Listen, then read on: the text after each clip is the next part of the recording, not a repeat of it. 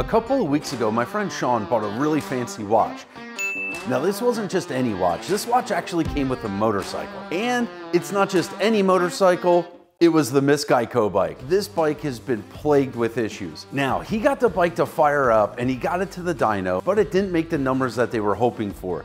You see, they got really excited when they found an article that said this could be a 300 horsepower motorcycle. That's insane, but it never got there. Now, even though Sean got to ride it, this bike was still plagued with problems. And the last time we saw it, it shut off and left him sit in the middle of an intersection. That's when he loaded it up onto the trailer and brought it here. Let's get this thing up onto the bench and check it out, man. I don't know. It's a supercharged, like, I'm a little giddy, I'm not gonna lie.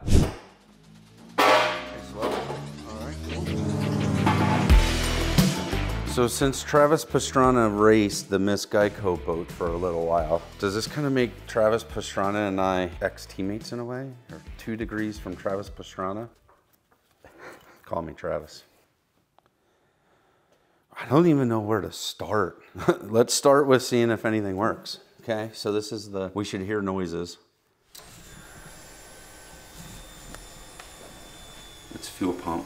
The fuel pump, I feel like that should have primed by now and shut off. Let's see, I'm gonna push the start button and see what happens. I love how they put the start button right here above the chain. That's neat. Let's hit that and see what happens. Ready? Yeah, I'm ready. Nothing.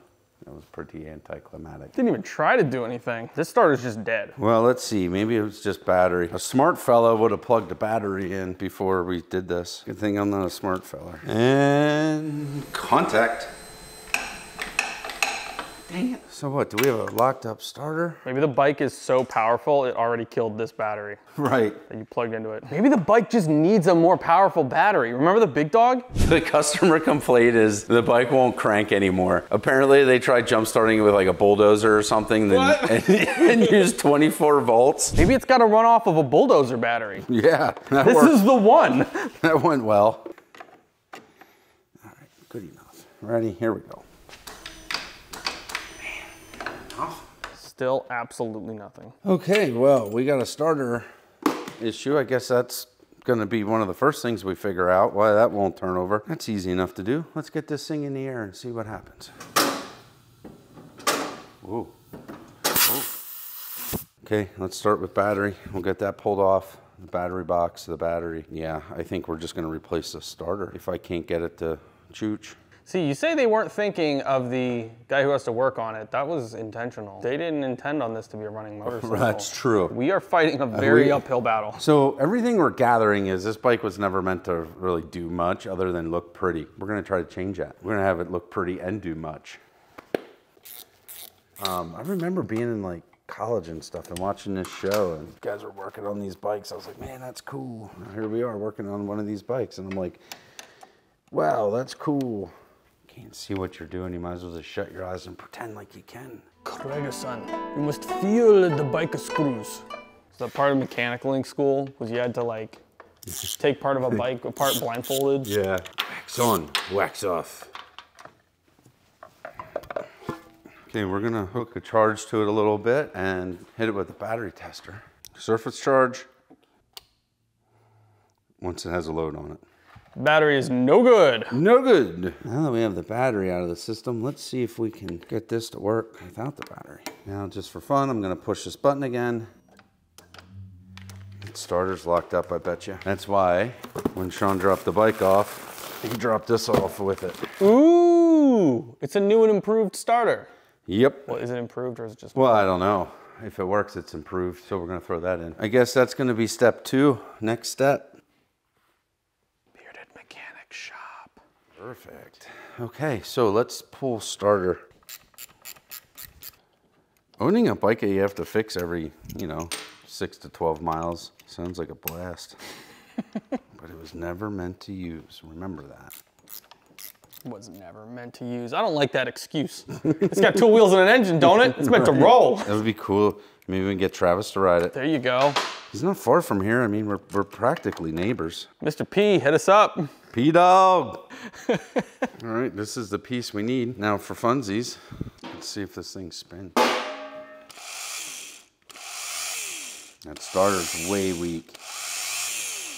That So like what I did there was a little sketch, like this thing here should just torque it should have just ripped it right out of my hands. We need to change this back plate because we don't have a starter button. Looks like that should be the same. Button to start the bike is on the starter. Yeah, right. I missed that. Yeah, yeah, so here's what we got. I can tell you how we're gonna swap it out. We're gonna run it to the starter shop and they're gonna swap it out. Okay, so we need a checklist as well. Check, done. It's up here. Like that's how things get not done. I'm all antsy. Let's just look at this thing here for a second. Like it's got such cool components on it, right? We have a Thompson supercharger. I mean, those things are like amazing. Thundermax tuner, of course. Baker transmission, an S&S motor, PSR controls for the clutch and the brakes. We have braided steel lines. They're beautiful, like machining work everywhere and fabrication. This is kind of funny. The only surface area you have for stopping are these little lines here. What? Because that's where the caliper's grabbing. So it's not grabbing. So it's like skipping. Yeah, so it's not grabbing in those areas. That sounds like it would be really bad for the brake pads. Well, I guess they're not wearing brake pads out on this bike.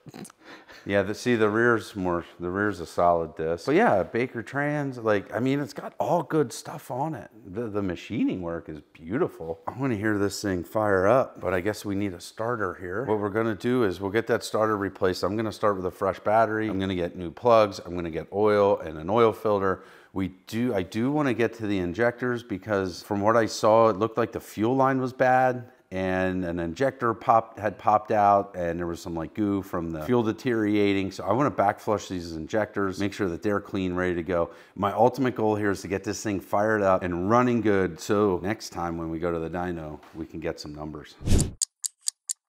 All right, we're back. But we don't have a starter. That's because we dropped it off. We've dropped the starter off to get the starter button swapped around. And did they say they could do it? Yep, they can do it. We just gotta wait for it. So in the meantime, what we're gonna do is, I noticed in the video that they replaced the fuel lines because the fuel lines were all just spoogey and deteriorated and gunk. But I didn't see them do anything with the injectors. So if there was that much gunk in the fuel lines, it makes sense that there could be that much junk in the injectors. So I'm gonna get to the injectors, we're gonna pull them out and we're gonna back flush them, do some of that stuff now while we're waiting on the starter because we can't start the bike without the starter. So I'm just gonna start pulling this apart. I'm not 100% sure what we're gonna find or how this is supposed to come apart. I think it's just one of those things I'll figure out as I go.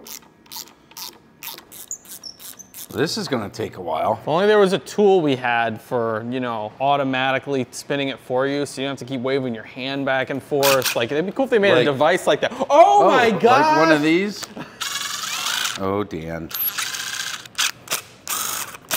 I'm feeling like this is all supporting the weight of the supercharger. I don't know, we're figuring this out together, folks. I could probably find an instruction book or something if I looked online, and I don't feel like it. This is much more fun. Okay, now that's loose. Okay, all right, look at this, we're getting somewhere. Where are we getting? I don't know, somewhere. Okay, there's another injector up here. So there's two down here, 1, 2, and then this is running fuel up to here to another injector. What? Why? I don't know. I'm not very familiar with superchargers and this kind of stuff. I don't know. Is it just dumping? Why would it be dumping fuel up here? How does that make sense? So much fun. That's what OCC is all about, right? Fun? All about fun. No drama, all fun. There's one.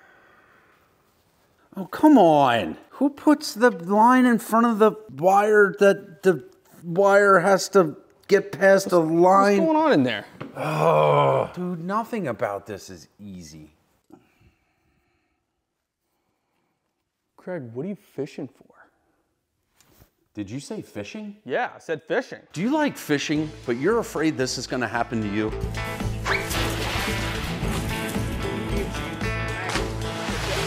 Then you need Fishing Clash, the sponsor of today's video. The mobile game that allows you to fish like a pro without the hassle and expense of actually going fishing. And for no money, you can download the Fishing Clash game on the App Store or Google Play and start reeling in catches from real life locations around the world. There are more than 300 species of fish, and the more you catch, you'll start earning better lures to reel in those big kahunas. Dan, what's this? Oh, that's my boot lure. Yeah, I was looking for that. Thank you. Fishing Clash is the official sponsor of Major League Fishing for 2024, and some real-life fishing events happening this year are going to be replicated in the game, so you'll have a chance to try it for yourself. You can also take part in daily and weekly fishing competitions and lead your fishing clan to glory. All right, Dan, the first one to catch a snaggletooth dorkfish wins. You're on.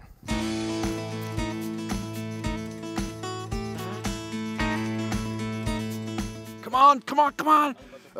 Yeah, I got it! No, I didn't even cast the line. You can download the game by clicking on my link down in the description or scanning the QR code on the screen. Use my special gift code, Bearded Fish, to get a $20 value reward, including a unique avatar for free. When you launch the game for the first time, go to the upper right-hand corner, click the menu icon and select gift code, and type Bearded Fish for that free gift. Thank you, Fishing Clash, for sponsoring this video. All right, that's enough goofing around. Let's get back to work. Oh my gosh.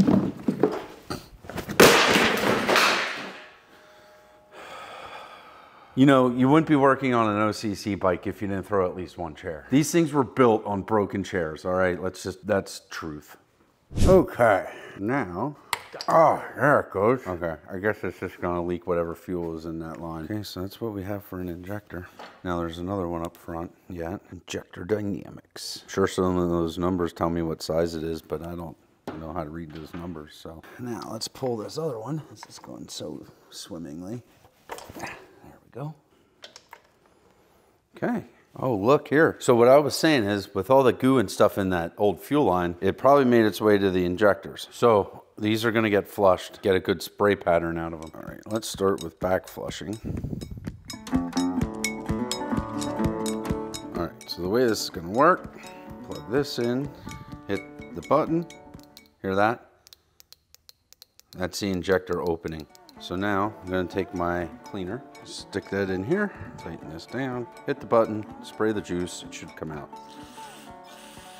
And the next thing we do is we flip the injector around and we spray back the other way. We're gonna do the same thing, but this time we're going in the direction of fuel flow.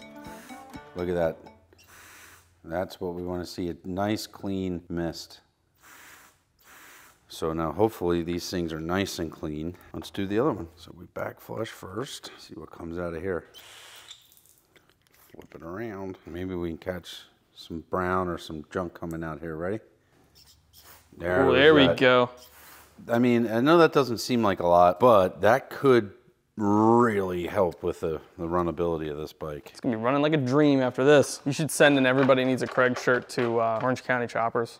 All right, so we have clean injectors now. Still don't know what that deal is up there. This is an injector. Should we pull it then? Why would an injector be up there? No idea. Oh, this is fuel pressure. I bet you this is just a fuel pressure gauge. I thought it was a boost gauge. So they're just rerouting fuel up there for the gauge. For the pressure, yeah, I'm guessing. Okay, and then this should be the fuel line that was replaced. Don't ask too many questions, Dan, because I don't know the answers. This piece does have me curious, though. All right, I'm just gonna pull it because now I'm curious. This is the first time I'm pulling a fuel injector off of a supercharged bike. Off of the supercharger? I'm so confused right now. This thing here's not right. That's throttle position sensor, and that is nowhere near correct. All right, well, let's pull these bolts, because now I'm curious. Not much holding that together. Yeah, it's a little injector in there. I think I just figured out I gotta take this all apart. Very nice. Very nice. Let's just get it away from the bike and then we don't screw anything up. It should just be held in with the O-ring. There it goes. My. Ay, there it is. Trying it. Different nozzle, a little bit different of an injector. Now let's clean this one out. We cleaned the other two. Might as well do this one. Spin it around. Do it again. Well, Craig, as tedious as this is, it's not cleaning carbs. It's true, it is not cleaning carbs. All right, well, let's put this back together. And then this swings around. Okay, we'll snug those up. Okay, that one tightens up. And that one tightens up. Tightens nicely. That one does not tighten up. Okay, so look at this. Look how much thread, no wonder. It only had like 3 threads on it. 1, 2, 3 threads. Look at that. That bolt should be this long. That's ridiculous. It's horrible. What? Yeah, no, I didn't know. So, okay, so I want 4 bolts longer. All right. Now, let's look at this menagerie. What kind of dollar store deal do we have going on here? Look, there's a split washer in behind the throttle position sensor. Don't ask me why. I want to find a throttle, maybe another throttle position sensor. And they were having problems with this moving. So once we get it dialed and have it set where we want it, and that may even happen at the dyno, I don't know. But I'm gonna go and I'm gonna hot glue it in place so that it doesn't move. Not even joking. Let's put the injectors in and act like we know what we're doing. How's that sound, Dan? I think we do know what we're doing. Oh, I know what I'm doing. Not acting if you convince yourself. That's right. This is gonna be so much fun. I can't wait.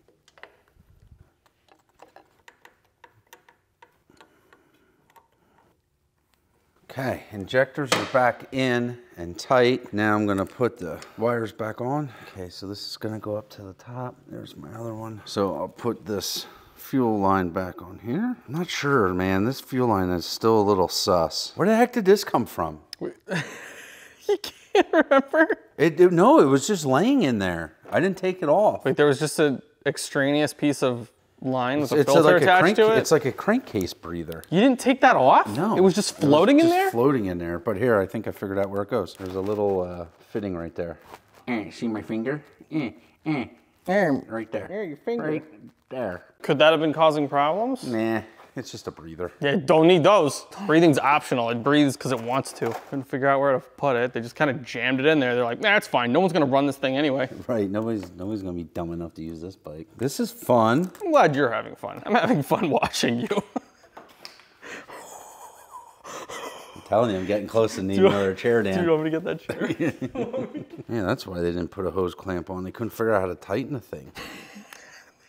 I'm glad you're having so much fun. I think it's funny that they like made a part specifically for something, but then as soon as they couldn't, it's like they just gave up on figuring out how to attach it. They're like, we'll just jam it in there. It'll be fine. We'll let that next idiot fix it. It'll float somewhere between the cylinders. It's all good. Yeah, it's like, well, it's close. Sitting there on the sofa. Man, dude, it would be so awesome to work on one of those bikes. I'm still wrapping my head around the fact that this is an accessory to a race boat. Just goes to show you, kids, be careful what you wish for and what you work towards. It might just come true. Okay, well, it didn't come off, so call that good for meow. If it doesn't come off, it's attached. That's right. It's true. Truer words have never been spoken. I'm gonna call the injectors clean. They're back in. Crankcase breather is back on the bike. Still waiting on the starter.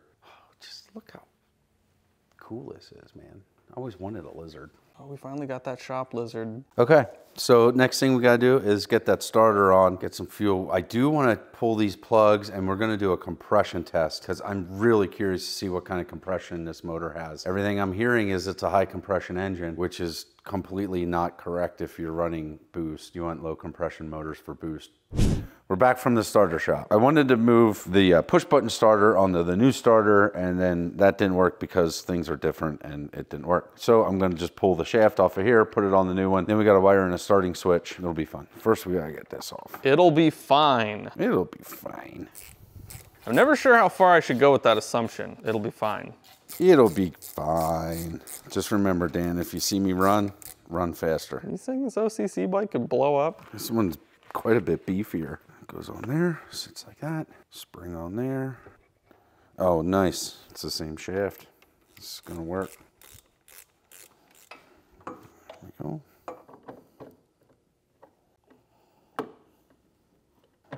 All right, pull it out.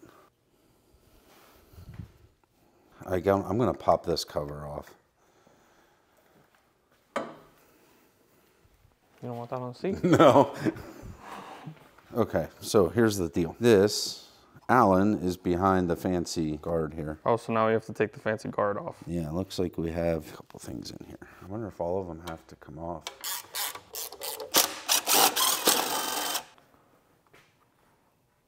Oh, yeah. Makes the coffee break that much sweeter. Sure does.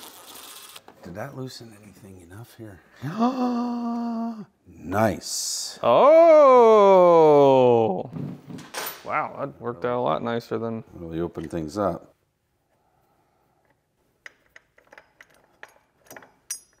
Okay, so that's the bushing inside there for the starter shaft. We need to get the starter in and see where we're having an issue. Move it over. I'm having a really hard time getting this shot. It doesn't fit. Like, look. Why doesn't it fit? I can't see. Come here, I'll show you. Well, you're in the way if I go over there. Come over here, I'll show you. Why doesn't it fit? It's bigger. Well, didn't you want it bigger? Yes, but I didn't know bigger meant bigger. Of course bigger means bigger. What are you talking about? Bigger doesn't always mean bigger. Bigger 100% of the time means bigger. Give me the camera, Dan. Fine. You're fine. fired. Get out of here.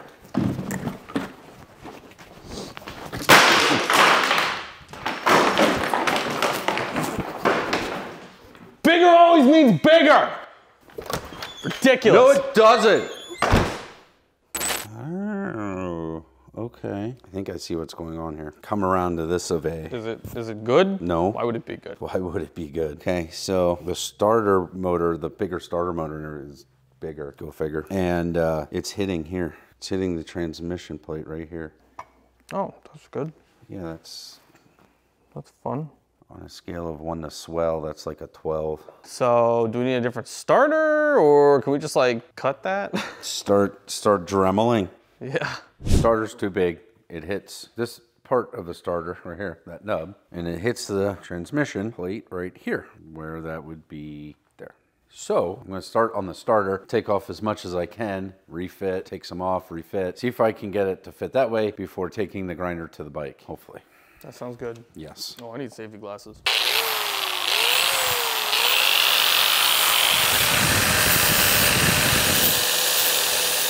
Let's start there, hopefully. That'll do it. Please fit. Yeah? Yeah? Are we getting there? What the heck is goofing us up now? We're running out of chairs. So our hole is 53.88. Okay. The piece we're trying to put in there is 53. Oh, now I'm getting 8.4, 8.7. Not round at all. 8.9, 9.1. Oh, no wonder that thing doesn't want to go in there. It's an oval. It's an oval. I'm trying to put an oval peg in a square hole. Oval peg in a round hole. Running out of chairs, Dan. We're running out of chairs. Just threw one. I know, I should be feeling better. This is fun stuff. Still touching there a little bit. Okay, take another whack at it. We're gonna get good at this yet. That looks like.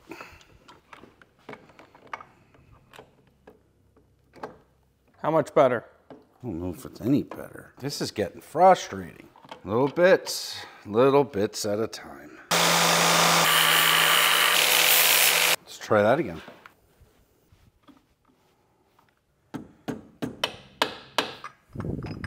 That should all be lined up where it wants to be. What am I missing, Dan? Like, why isn't it drawing in here? Want the starter to go in? I mean, maybe if I just go through here, maybe there's some burrs. Just skim a little off. Doesn't take much, but it takes enough that it's screwing us up. This is almost telling me now that, what if the spacer's too long? Okay, here. We're gonna measure the starter shaft. This whole thing's just a menagerie of issues. No wonder they were always on such tight deadlines in the TV show. I thought it was just to build drama. Apparently that's what the throwing of chairs was for.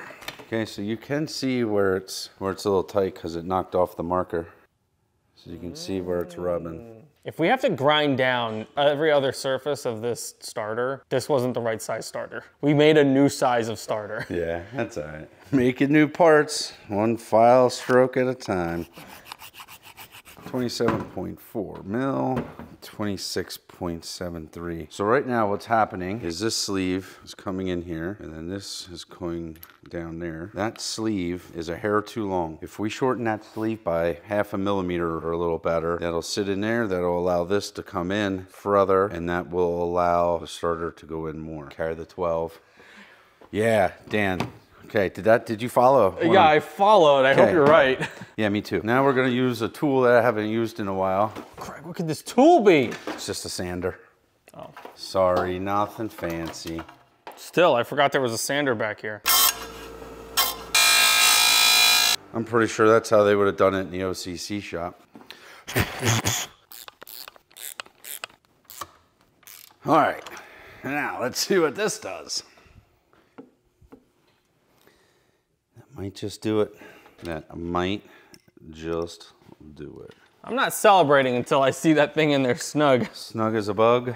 Hallelujah, Merry Christmas. I don't believe it. Don't believe it so? It is so. Do you enjoy that as much as I did? I'm gonna enjoy this until we have to take it out again for some stupid reason. If you had to grind down that spacer to fit it in there, is there a chance that when the starter engages, it's gonna like grind up against the side of the housing? Like when it engages, because the starter goes like, whoop. I'm gonna stop asking stupid questions. No, that wasn't a stupid question. Dang it. You know what I mean? Like I maybe do. it'll spin and like get all red hot in there. Or that'll fix itself, because then it'll just kind of grind itself down to the right size. Yeah, it will self-clearance. Clearance. I'm tired of thinking for today, so we're gonna put this on here and not think about it. I just want to hear this bike crank over, for crying out loud. Let's see if I can make heads or tails of this stuff here quick. Okay, this wire generally is power coming from your starter button, and that powers this, closes the solenoid in here, boom, your starter works. They have this hooked up to the auto decompression levers so that when you manually, the starter button was here on the old starter, push that, and it connected all of this, it was sending power through this wire up to the decompression switches, which are up here, top of the cylinders. I'm not gonna worry about that at the moment. Oh, come on, I just need a drip. Get Nancy. Nothing's working there. Starting fluid. That'll work. Oh, here, Craig. I got a seat for you. You want to sit down while you're doing this? Keep it handy. I might need it. We're gonna need more chairs, Dan.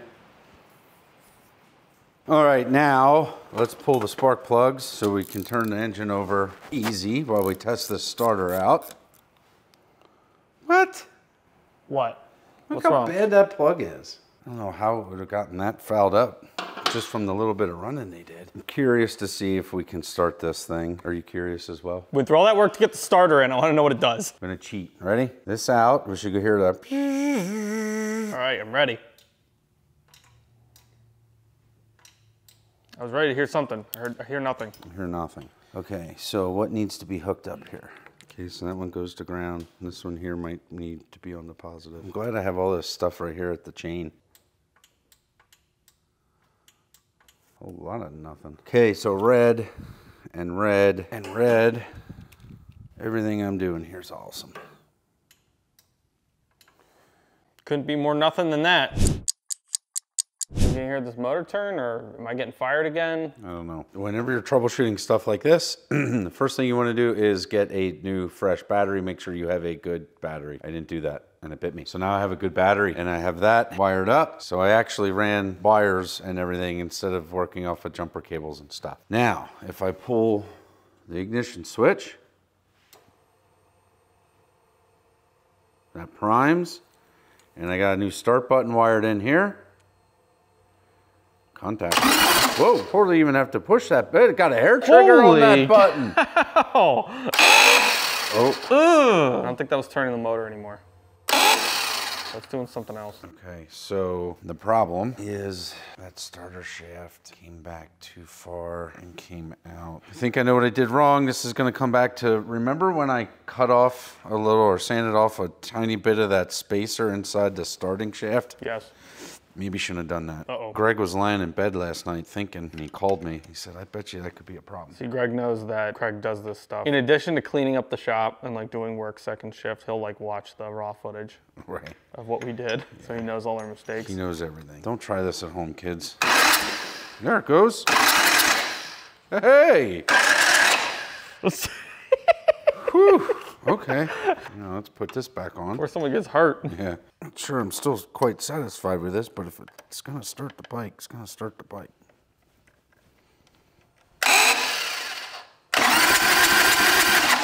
Okay, so cranks over. Is it doing, or was it like sometimes doing, sometimes not? Sometimes doing and sometimes not. That's good enough. I mean, 50-50 chance it starts your bike. Yeah. Or grinds your starter apart. Let's move on to more fun things. Like like anything. Like anything different than the starter for right now. Let's do a compression test. Ooh, that sounds like fun. Yeah.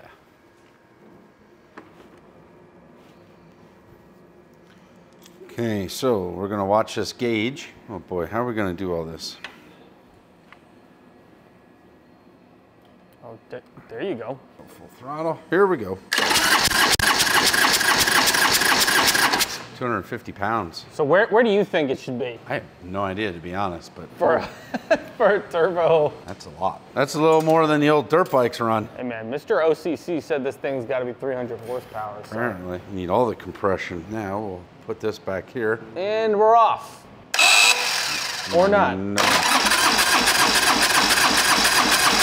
Hi. Well, are they consistent? No, Yep. not. Yeah, they're close enough. All right. What do you think we need for this bike to fire up? Racing gas. Got racing fuel. I have new plugs. I got to put that throttle position sensor back on. I was about to say I want to hear this kitten purr, but it's supposed to be like a gecko, and I don't know what noises they make. Well, the Chinese barking gecko barks. Let's hear this gecko woof, Craig. I guess we'll start with new plugs. Careful, you don't want to mix up the pipe dope with the antices when you're doing your spark plugs. That would be bad. It's like putting preparation H on your toothbrush. Plugs are on. Fuel line's on. I'm going to put one of these screws in so this isn't flopping in the breeze. Man, this thing is put together like a piano because now I can't get this back onto here. Oh, there. Okay, if I just hit it. Like a piano. I think the worst part about this is going to be getting fuel in it. That's not looking fun. Okay, this throttle position sensor apparently has been the bane of Sean's existence for a while because he kept having problems with it. But we're going to stick it on here. That. This is just going to be temporary. If it fires up, then we might be able to adjust this to help adjust our idle. I don't know. We'll figure it out. Dan, you know what we do? We figure it out. Figured out. Figured out. We need some fuel. Caution. Wear eye protection. Probably don't want to get this in your peepers. I don't want to add too much fuel. I'm going to just do this a little bit at a time. Just in case we got to do more stuff. I don't want a full tank of fuel.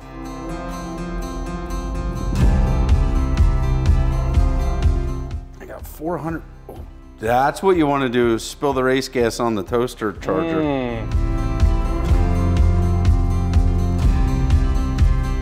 600 cc's at a time. Oh, see if it'll run, right? I would hope so. Yeah, it should be enough to run it. Key in. Still feel like that pump should stop once it's primed. All right, here we go. Oh, hold on. This wire here goes up to the auto decompression. So they had it wired up here at the starter. And they did that because when you were pushing in the starter button, it was powering this. These were opening, the bike would fire, you let go, it takes the power away. So I need to do a quick jumper wire from there to there. Okay, here, we're gonna make a wire quick. And here's how we're gonna make the wire. And it's gonna be Awesome. amazing is what it's gonna be. So I'm just making a jumper wire for the auto decompression switches.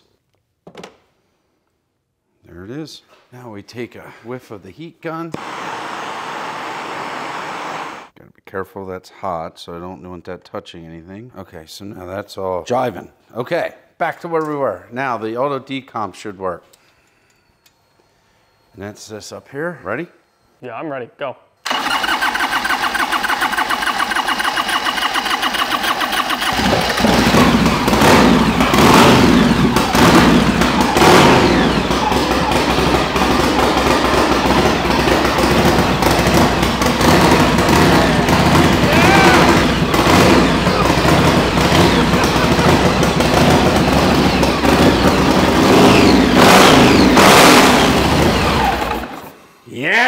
Yeah!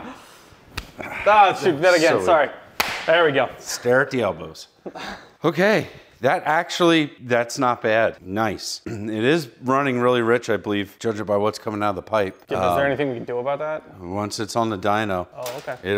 we're gonna tune that right out. We are gonna tune that right out. Nice. All right, now let's just fire it up one more time.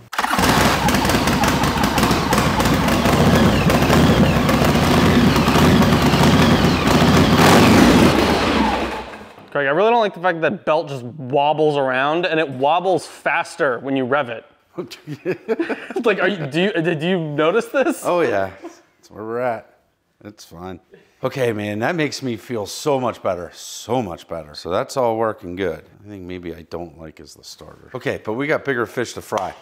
I'm not gonna worry about runability with the engine at the moment because we have a date set at the dyno for this bike. Okay, so next thing I'm gonna worry about until we get this thing tuned and dialed is gonna be controls. This thing is an absolute bear to sit on and it's just uncomfortable. So we're gonna mess around with the bars and I don't know what else, but we're gonna make this thing road trippable.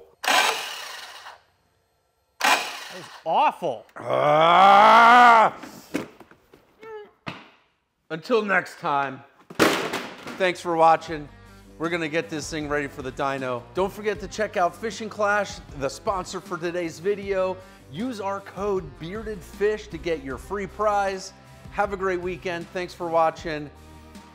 I hate this bike.